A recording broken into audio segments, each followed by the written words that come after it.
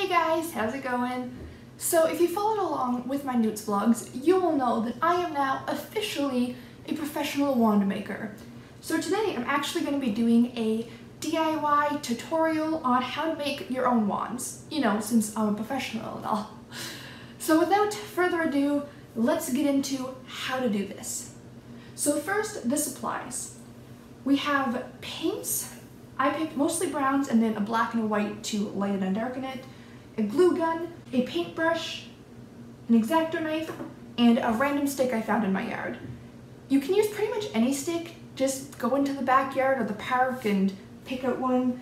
I find it's easiest to work with the ones that are a little bit straighter, and thicker is better because it's easier to make it thinner. It is much harder to make it thicker again. But really just pick whatever tickles your fancy.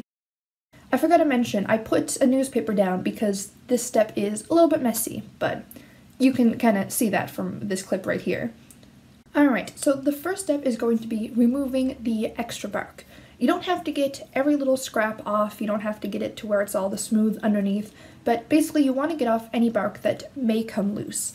At the same time, what I'm doing here is I personally like when they kind of taper off at the end, so I'm working on that now, just so I can kind of visualize the shape a little bit better. As far as the wand itself goes, you can really do whatever you want. You can look on Pinterest for inspiration, you can just kind of go in blind and see what you feel in the moment, you can model it after a specific wand. There are so many options, but basically the steps are going to be the same. So basically we're just going to start with getting the bark off and getting it smooth-ish. Now, this is another thing that is really up to you. I don't like it when it looks too smooth. It just looks too, I don't know, proper to me, but you don't want it to look messy. So it's kind of finding that balance, and again, like the rest of this, it's going to be mostly personal preference. Also, I should probably mention safety so that nobody cuts off any fingers. Always cut away from yourself. Make sure there are no pets or small children that are going to jump up at the table and get stabbed.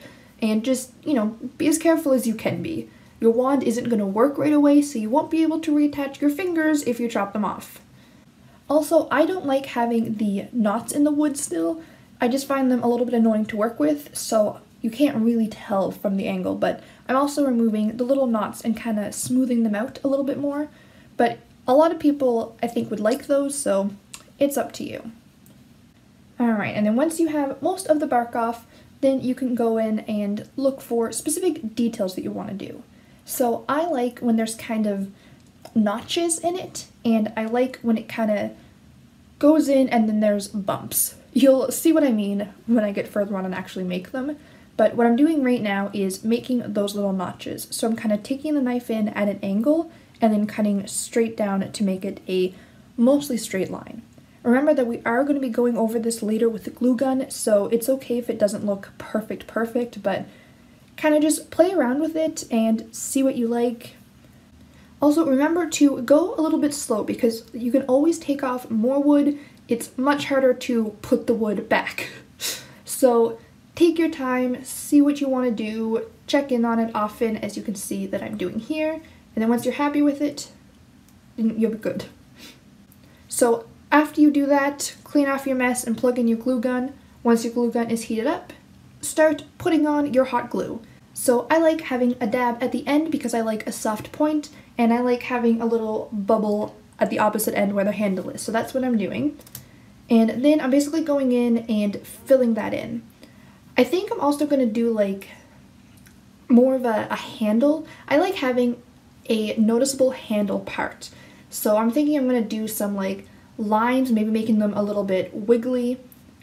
Also, don't worry too much about the stringy bits that always come with the glue gun, because once the glue is dry, we'll take all of that off. It's harder to do and it can kind of mess up your work if you try to do it while the glue is still wet. And also I should mention, don't burn yourself with the glue gun. Be careful, it's a bad idea. Also, if there are pets around, shoo them out of the way for their own safety, even if they growl at you. For this one, I'm kind of doing it a little bit slower and going over more than once because I want it to be a little bit thicker and I don't want it to be even. If you do want it to be even and look neat and sleek, then, you know, you would use that technique instead, but I'm kind of going back and forth a little bit and kind of running the glue back over where I just was, just to get a more knotted effect. The thing about the glue guns is that they dry so fast, which is really handy, and it helps if you want to layer things. So if you want to do different textures or textures on top of textures, it's really good for that. Also, if you wanted a more noticeable ridge, do a couple thin lines rather than one thick one. It's just a little bit easier to maneuver. Here I am finishing up the end of my handle part, and then I'm moving on to the little round bits that I put for the notches. I don't know why, I just really like that look. I think it's really fun. But yeah, pretty much just play around with it, take your time, and have fun. Remember that you're going to paint this after, so it's okay if it looks kind of weird and messy. And also, if you put glue where you don't want glue, you can always use your knife to, once it's dry, take it off again or cut part of it off. So if you make a mistake, don't worry about it. This is a pretty forgiving step. Once it's dry, it's time to paint it. First, make sure that it is completely dry, and don't forget to unplug your glue gun so that you don't have, a fire hazard or something. First, what I'm going to do is I'm going to paint the whole thing this solid brown, just so I make sure that everywhere has some paint on it. So I'm just doing one coat all over it. It doesn't have to be super neat as long as everything is covered in paint. I'm also going to do this in kind of two parts, so I'm going to do the top part of the wand and then I'm going to do the handle once it dries, because last time I did this, I didn't think ahead and it was a big mess, so I'm doing it in two parts. You can also use a hairdryer to make the drying go a little bit faster, but remember, if you dry paint too fast, it will crack because the outside layer is drying faster than the liquid layer underneath and it's going to cause problems. If you like that effect, go for it, but if you don't want cracks and potentially flicking off paint, then if you do use the hairdryer, use it on the lower heat setting. So once you have it all covered in your base coat, what I like to do is add a second darker brown and then only mix it up a little bit so that when you're pulling out the paint, you're getting both browns at the same time and then kind of going over it, not quite messy, but that way you have a little bit of texture. It's not all the exact same brown. There's a couple different shades in it. If you don't like that, if you want it more, like I said, slim and sleek, you can do the same color all through, but I find this just gives it a little more dimension and makes it look a little more realistic, for lack of a better word. Also, make sure sometimes certain paints don't stick to the glue very well. It's a little bit more of a slippery surface. So you might have to go over that a second time, so just take your time and go from there. Once that part is dry, you can work on the handle. Now I like a slightly darker handle, that's just what I like, so I'm doing the same thing. I'm going in with my base coat, which is a slightly lighter brown, and I'm covering all that. This one is a little bit trickier because I have so much of the glue there that there's some notches and spots that I have to angle the brush properly, so just make sure that you're getting everywheres and that the paint isn't clumping up or missing any spots. As far as giving texture and mixing colors goes, it's easiest to do it while the paint is still fairly wet. So you don't want to put so much paint on it that it's like dripping, but here you'll see that I am dipping into the lighter brown a little bit and going over the wet dark paint and just kind of giving it a little more texture, a little more dimension, and going over everything again and again and again. Same thing though, you can dry it if you want it to be dry between stages, but I find it's easiest to just air dry it.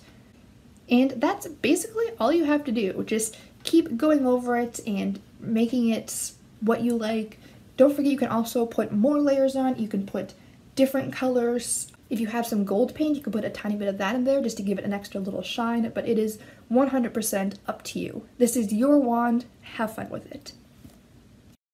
Alright, so it has been a little bit of time. I set my wand down to let it dry and cleaned up my area. So this is the finished product. Ta-da! I am really happy with it. I like the bumpy texture of this. I want it to look kind of like, and are wiggly and fun. And then here I have my little wiggles that I did, my little rounded tip, a little gnarly bump at the end, and yeah. I am very, very happy with this. I mean, what else do you expect from a professional wand maker? Like, come on. But yeah, so this is my finished wand. I hope you guys enjoyed this tutorial, and I hope that you make your own wands. And I don't really use Instagram, but if you do, post on Twitter and tag me. My Twitter handle is @tebuggy. So if you make your own wand using this tutorial, please let me know because I would love to see it. That would be so freaking cool. But that is all I have for today. Thank you guys so much for watching. If you enjoyed this video, please click the like button to let me know because that really helps me out. And don't forget to subscribe so you can stay up to date with all of my videos. Starting next week, I'm going to be posting every Wednesday and Sunday instead of Wednesday and Saturday. But subscribe so you can stay up to date with my reading and writing and whatever else I post. So I hope to see you guys next time, and until then, have a great day. Bye!